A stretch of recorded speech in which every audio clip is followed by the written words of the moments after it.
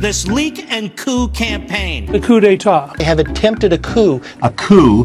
This is a palace coup targeting the president.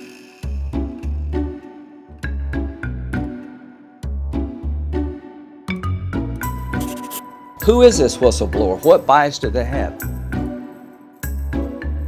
I think this whole thing is a sham. It's based on the unfair and partisan process that Mr. Schiff has been running. You think about what the Democrats are trying to do. Impeach the President of the United States 13 months prior to an election. Likewise, China should start an investigation into the Bidens. I doubt if the China comment was serious, to tell you the truth. He plays it like a violin and everybody falls right into it. That's not a real request. To say that this doesn't merit an inquiry is just ignoring the evidence there.